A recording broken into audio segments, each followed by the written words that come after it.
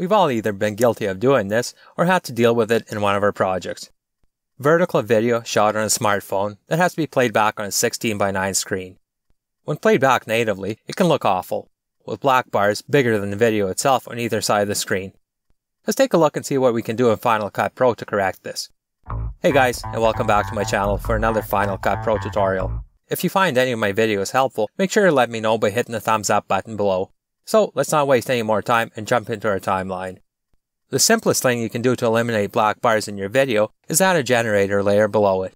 Let's select our clip and press Option, Command and up arrow to lift it from the storyline. Our clip is lifted to a connected storyline and is replaced by a gap clip. Now in the browser, select Titles and Generators, and for my example, I'll scroll down to Backgrounds and select the clouds background. Let's drag and drop it over a gap clip and select the Replace and Retime to Fit option. You can also adjust the available parameters in the inspector to best suit your clip. Using a generator for a background isn't ideal, but it's better than having black bars.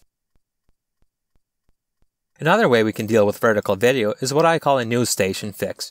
News stations often get user-submitted videos that are often shot vertically on a smartphone, and here's what they do to fix it. Let's see if we can replicate it.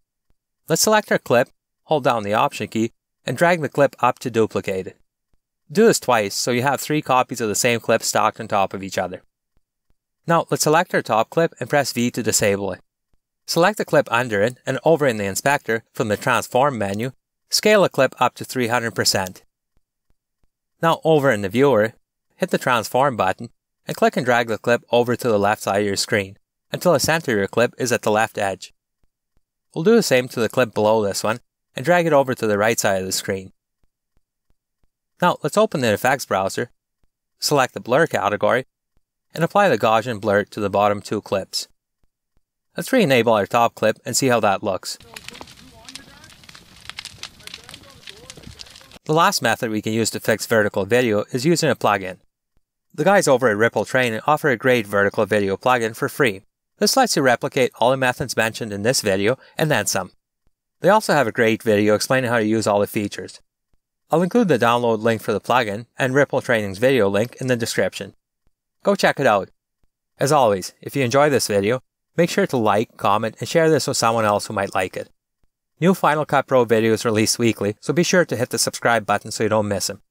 Thanks for watching, and I'll see you next time.